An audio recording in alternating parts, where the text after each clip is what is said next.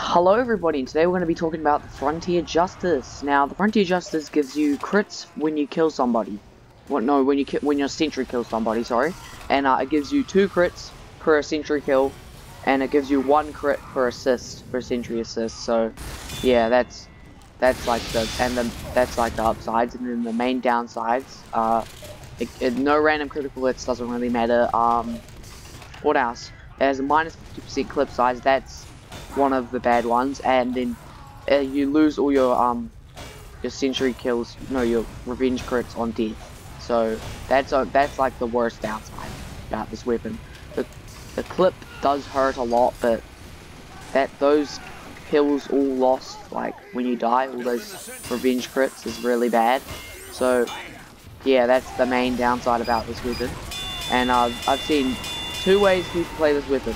One of the ways is they get their big level 3 sentry, camp, put it down, camp there, get all these kills, and they get too many revenge crits. Because there's like a limit to how many crits you can get. I think it's like 16 or something, or 30, I don't know.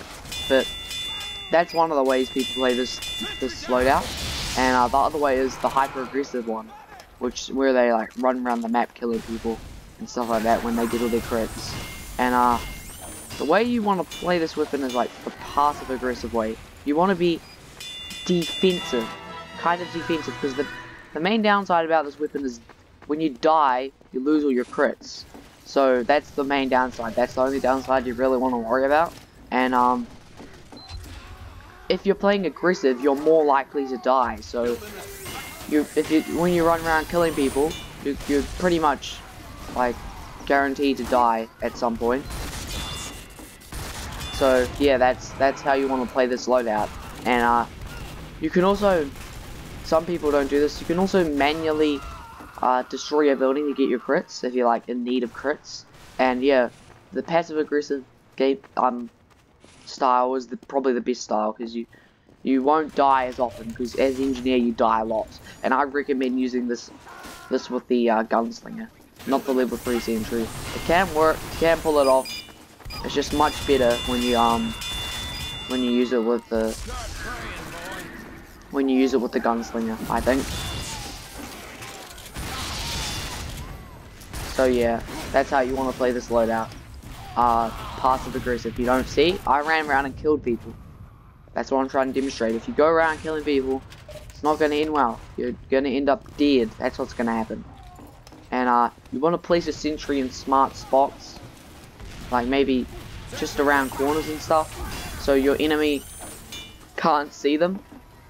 You want to make sure your enemy can't see them while they're being built, because that's when mini sentries are the most weak. See, I went to kill that guy. That's a thing not to do.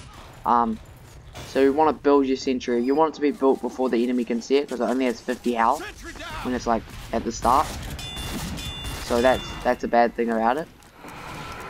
So yeah, the snipers are probably the worst thing, because they can do 100 damage easy.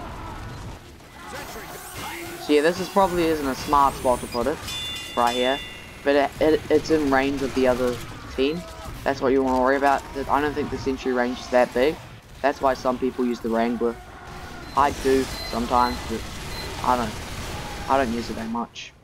And yeah, you don't want to play really aggressive. You want to be in like the middle. You don't want to be too aggressive, but you don't want to be like just sitting there. You want to like go help out your team, shoot like the heavies and stuff, because it only takes like 1 or 2 crit shots to kill somebody, and you don't want to stay near a sentry when you're playing Battle NG. So yeah, that's the best way to play with the Frontier Justice, in my opinion. Yeah. So thank you guys for watching, and I'll see you next video, and subscribe if you enjoy my content. Thank you.